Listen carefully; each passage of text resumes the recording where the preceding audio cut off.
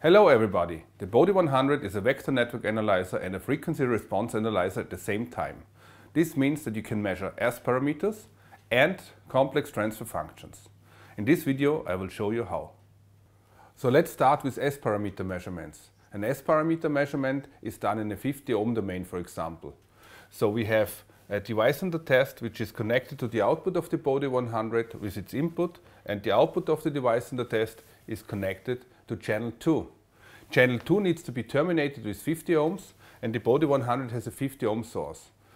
If all these requirements are fulfilled, we can measure S-parameters and we can measure the gain or attenuation of the device, S21, which is defined by the output voltage of the device under test divided by half of the source voltage.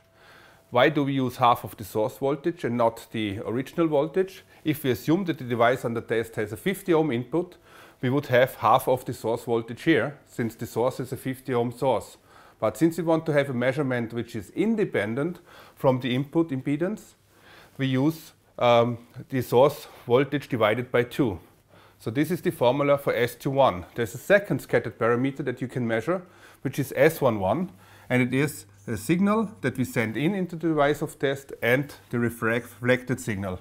This can be also shown in this formula, where Z is the input impedance of our device under test and the 50 ohms is the impedance of the system. So S11 and S21, and these are the values that we will measure now. For the S-parameter measurement, we are measuring a 25 MHz high-pass filter. We have connected the input of the filter to the output of our Bode 100 and the output of our filter to channel 2 input of the Bode 100.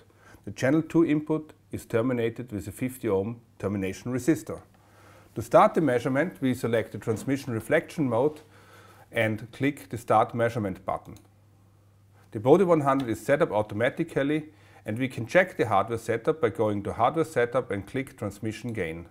And we can see that we have our source with a 50 ohm source impedance, then there is our output that is connected to the input of our device under test, and we have the output of our device under test connected to a 50 ohm termination of channel 2, and receiver 2 is picking up the signal here. So we are fine. So let's hit the Start button. And immediately we can see the gain of our filter, which is S21. And if we want to see the roll-off frequency, we can enter 25 MHz. And we see that this is in the roll-off of the filter. The second curve, the blue curve, is the reflection curve. This is S11.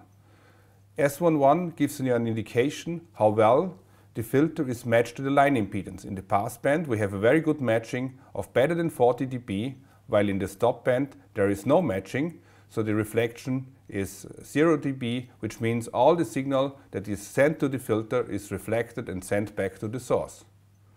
So this was quite quick and easy. Now let's have a look at the complex transfer function. When you set up the Bode 100 as a frequency response analyzer, we can measure the transfer function. This is especially handy if our device under test is somewhere in a network, because then I can use oscilloscope probes and I connect channel 1 to the input of the device under test and channel 2 to the output of the device under test. For sure, when I use oscilloscope probes, I need to switch the inputs of the Bode 100 to high impedance. So I no longer use 50 ohms, I use high impedance. The formula is then transfer function is output voltage of the device under test divided by the input voltage of the device under test, which is channel 2 divided by channel 1. The important thing is that we are doing a complex measurement. This means that as well the magnitude and the phase of the complex transfer function is available. Let's have a look at the Bode 100 how to do this. To measure the voltage transfer function, I have slightly modified the measurement setup. The output signal of the Bode 100 is now connected to an attenuator. After the attenuator, I have a BNC-T, which will allow me to pick up the input voltage of the high-pass filter. After the filter, I have another BNC-T, where I can pick up the output voltage of the filter. And then I have another attenuator and a termination. Now I use the blue probe that is connected to channel 1 to pick up the input voltage of our filter, and the pink probe which is connected to channel 2 to pick up the output voltage of our high-pass filter. So now let's do the measurement. To measure the voltage transfer function, we can use the predefined gain phase mode. We simply click Start Measurement. We have to change the start frequency to the value that we had before, so 100 kHz, and the stop frequency we will change to 40 MHz. In addition, we will switch to linear sweep. We can now check the hardware setup like we did before, and we can see that the output of the Bode 100 is connected to the device under test and is in addition picked up by channel 1. There is no termination activated, so we have a high impedance input here, and this is important because we are using probes. We can set the probe factor to 10:1, and at the output of the device under test we have the second probe connected. We can again set the probe factor to 10:1. There is no termination activated, and therefore we pick up the output signal of the device under test at receiver 2. So now let's close the hardware setup and start the measurement. We get now two curves. The curve number 1, the red curve, is the magnitude, while the blue curve represents the phase of the transfer function. To get a better view, we can switch the view to two diagrams by selecting one axis per chart. The top chart now shows the magnitude, the bottom chart shows the phase. To improve the noise floor at the stop band, we have several possibilities.